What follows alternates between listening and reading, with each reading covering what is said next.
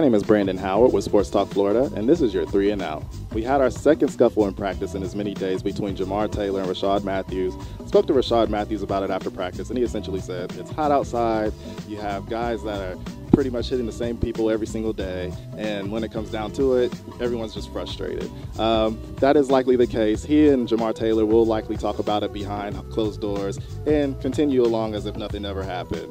Along the offensive line, you have Dallas Thomas, Billy Turner. Those guys continue to get first-team reps along the interior at the guard positions. They've struggled in terms of their pass protection and their communication there. They've gotten movement in the run game, but pass protection and communication does seem to be lacking. Look for Ryan Tannehill to go into the quick game a little bit during the scrimmage to kind of combat some of those issues along the interior offensive line.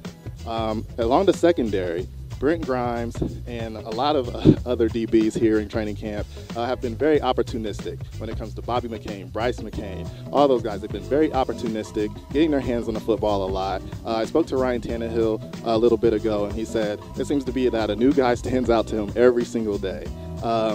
Today you had Cedric Thompson and also Brent Grimes, as well as Zach Bowman, who all came away with interceptions today in practices. So look for that trend to continue along training camp and as well as during these preseason games.